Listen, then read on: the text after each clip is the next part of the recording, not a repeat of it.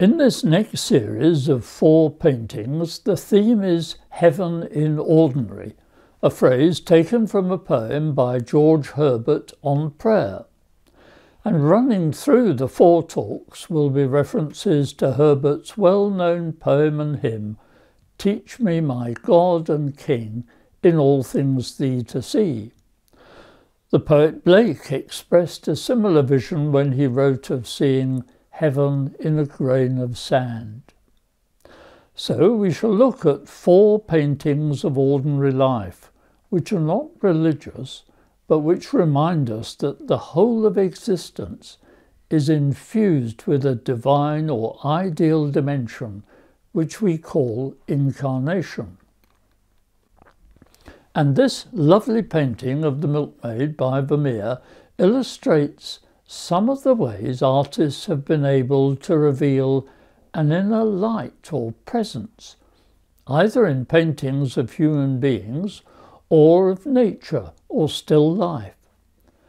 This has often been done in so-called religious art, but it's interesting to find this also in paintings of people going about their everyday business, but who are clearly conscious of presence or an inner light which absorbs them. The life of the spirit is deeply embedded in ordinary life, and this was well expressed by St. Paul when he said, "In him we live and move and have our being."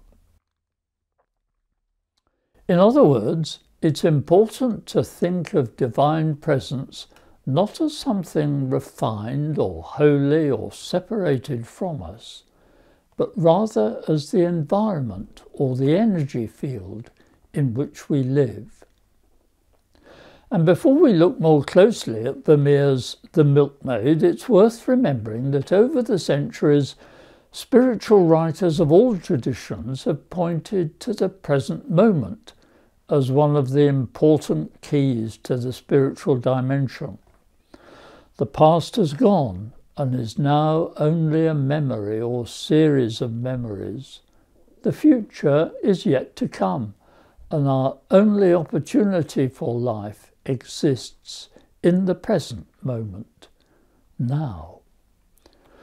Too often we are preoccupied with thoughts and hopes, regrets, to become aware of the present, and yet it's here that we can move into that presence, that state of being which is both infinite and finite. The artist is often the one who can engage in excavating the present moment and revealing to us its meaning and depth. And one good example of this is The Milkmaid, painted by Johannes Vermeer in 1657. It's housed in the Rijksmuseum in Amsterdam, where it is regarded as one of the museum's finest attractions, for it captures on canvas a single precise moment.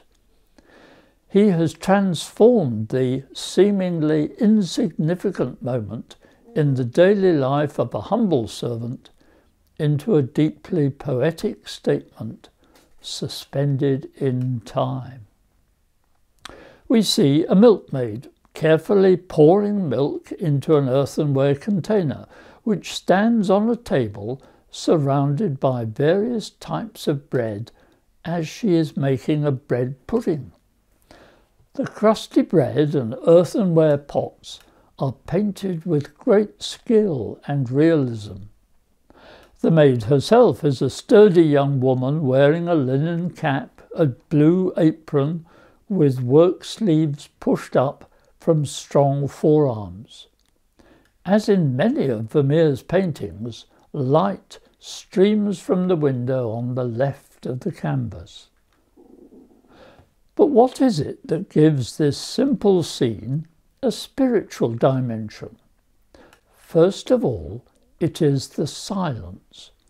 And by silence we mean not just the absence of noise, but rather something that is always with us, a companion presence which we might well become aware of in a situation of physical silence. A sense of great stillness pervades the quiet room. Even the milk, poured with such care, falls silently into the bowl. The sense of stillness is enhanced by the bare wall, and there's a quiet dignity in the posture of the maid, and everything is bathed in silence. And we are invited into the silence to live within it and have our being. Then, secondly, there is the light which streams in from the window on the left. Everything in the room, from the bread basket hanging on the wall and the foot warmer on the floor, is enfolded in light which reflects off the various surfaces: the crusty bread, the glazed pottery, and the maid's forehead. This was a particular skill of Vermeer, and in many of his paintings this same light illuminates the scene and has its origin in a window on the left of the canvas. As with silence, light is a mystery, which is not just the opposite of darkness, but rather an uncreated light, the light of the world. Then, thirdly, we notice the maid's focus and concentration. She gives her full attention to this simple task so that the milk flows quietly and easily into the bowl. And this kind of one-pointed attention has been sometimes described as prayer, which means that this simple action of the milkmaid becomes something sacred. As George Herbert put it, a servant with this clause makes drudgery divine. Who sweeps a room as for thy laws, makes that and the action fine. The artist shows us one present moment in her life, a single moment in which she carefully pours milk. She has been pouring this milk for 3.5 centuries and will continue to do so into the future. The supply of milk is constant, a reminder that the present moment is all that we have. It is our home. Over the centuries, spiritual writers of all traditions have pointed to the present moment as the key to the spiritual dimension. The past does not exist since it is no more. The future does not exist since it is not yet. There is only the present, which continually changes from moment to moment, but is ever present. It links us to eternity, to what St. Augustine called an eternal present. And for de Caussade it was the sacrament of the present moment. And there is a sacramental dimension in this painting, in the wonderfully realistic loaves of bread and the outpouring of the milk. The holy is discovered by peering through the ordinary and in paying attention to whatever the present moment brings.